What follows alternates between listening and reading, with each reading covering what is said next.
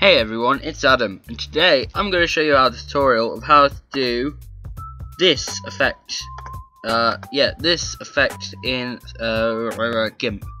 Gimp is basically a free version of Photoshop. I use it for pretty much all my photos. I sometimes use Sony Vegas, but this is the Gimp way of how to do it.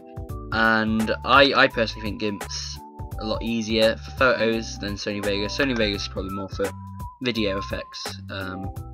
So you're going to open up Gimp. For some reason, I don't know why, I don't have a layers thing. I don't know what they're called.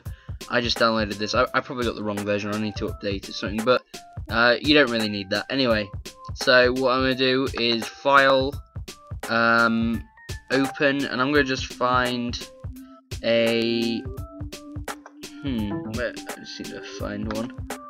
SD. Alright, I'm just gonna find a photo of me doing the eye thing.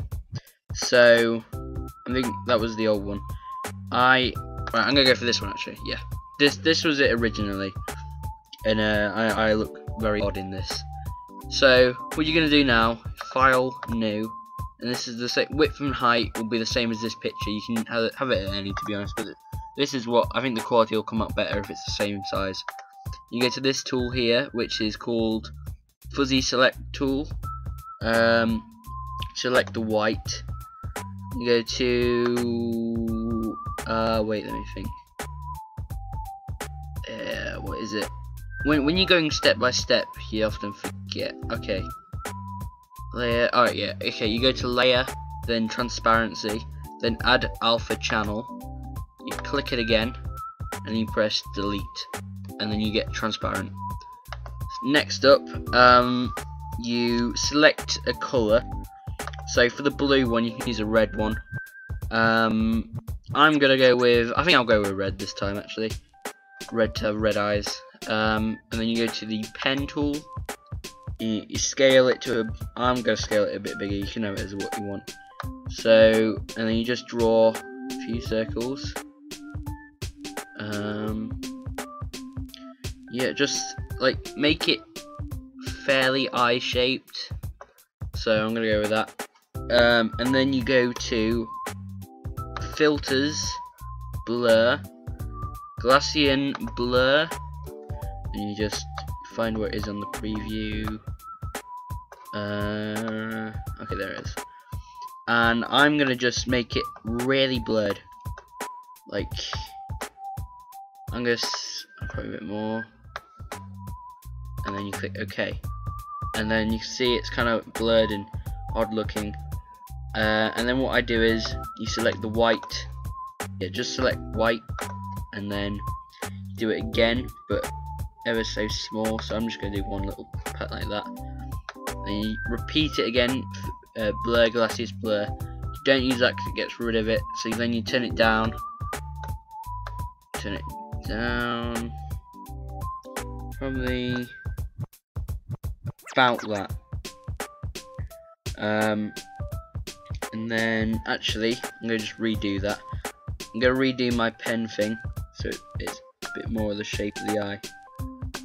Then you go to filters, blur, glassiest blur. I think a bit more. Then okay. And then you've got this kind of like glowing red eye thing. Then what I do is you cut it out with this tool, which is called the Free Select tool. It's next to the circle. You just like cut out some components and double click, and it makes this little select. Then edit, copy visible.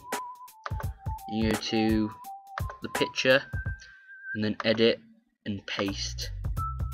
And then you can move it by using the move tool. And I'm gonna click move active layer, and move it into the right place you want. And I think that looks good even like that. You can resize it if you want it bigger or correct. And then I'm gonna repeat it, so edit, paste, and maybe turn it around so it looks more of the shape.